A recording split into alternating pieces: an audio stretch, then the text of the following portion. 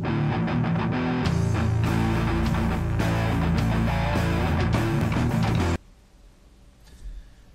Internet people. Randy Ramsey here. How you all doing today? There's just a couple of quick things I wanted to talk about today because I've actually been able to get back to work every now and again lately, which is kind of nice. It gives me something to do, but it also gives me things to talk about more often with these rants. I get more inspiration for rants through real life generally than I do from reading articles, and what happens usually is something in real life causes me to go out and search for an article on the topic, unless, of course, I've been doing a lot of current events type things lately. Anyway, there's two things that came up in my mind today that I wanted to talk about. Number one is I have a question to ask of all the people who watch Lost, and it's not the question you think I'm going to ask, because most of you are thinking that I'm probably going to ask, could you explain that to me? No, that is not what I'm going to ask, because I don't really watch the show. I tried on a number of occasions to get into it and just went, who cares?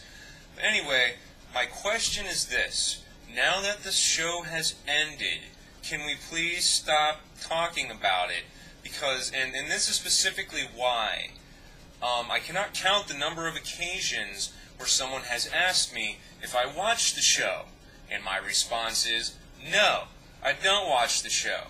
And they proceed to say, oh, well, let me tell you about yesterday's episode anyway, or whatever, and then just continue to talk about the show. And it's just like, shut up. I don't care. I don't give a crap about your stupid show. I don't want to know what happened. I don't care.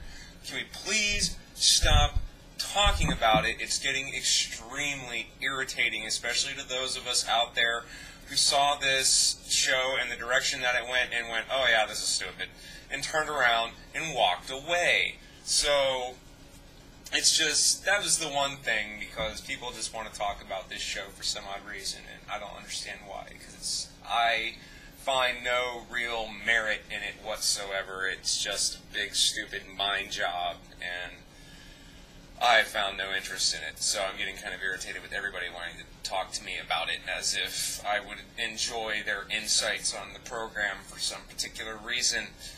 And that brings me to the second thing, that I was, right before I sat down to record this, I watched an episode of Infomania on Hulu, and if you don't know what show that is, it's an entertaining little show about media that they do on Current, and they had a tiny bit about this new trend, apparently, that's going on in the teen culture.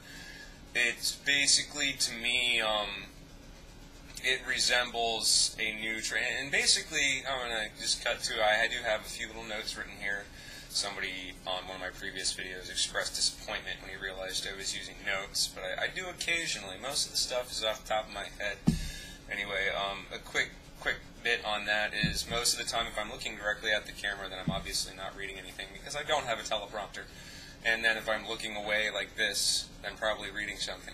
So, anyway, what I've got here is, at first it was vampires, and that persisted for many years in many, many forms.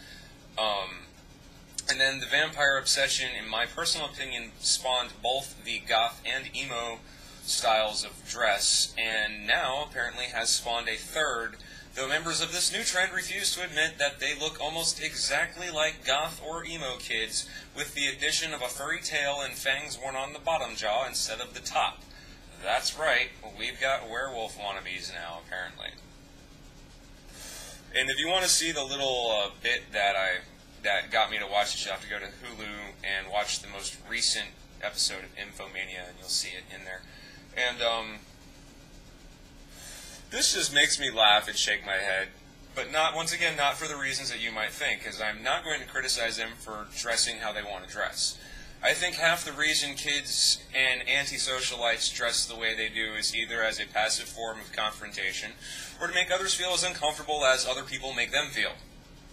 Hell, most of us go through some rebellious phase at one point in time or another, but most of us develop enough brain power to create a feeling of individuality within ourselves without going to visual extremes. Now, I have a little bit of personal experience with this because when I was in high school, I was a metalhead, and I was a metalhead in the era before the Korn Kids, and that was in the late 1990s, about 2000, where metal was heading in the direction of like Jinkos with like 80-inch freaking diameter seam pant legs and wearing contacts with swirlies in them and dyeing your hair all kinds of crazy colors. That was the Corn Kids era, and that basically started right as I was getting out of high school.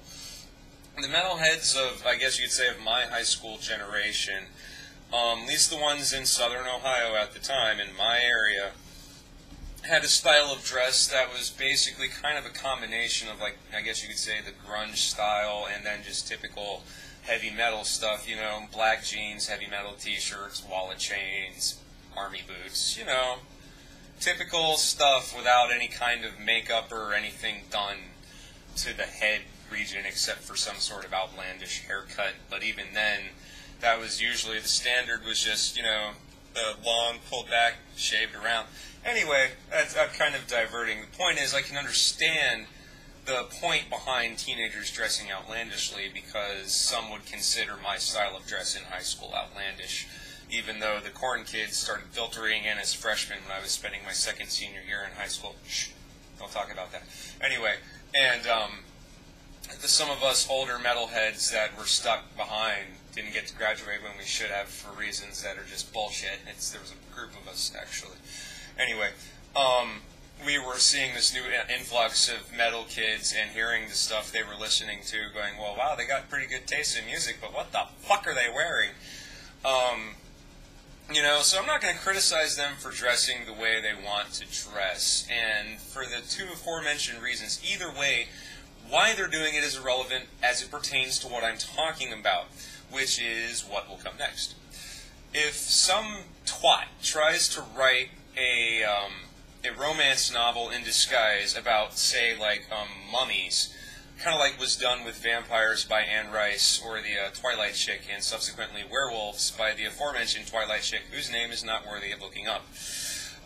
Will we then see our more reclusive teens coming to school wrapped up in Charmin?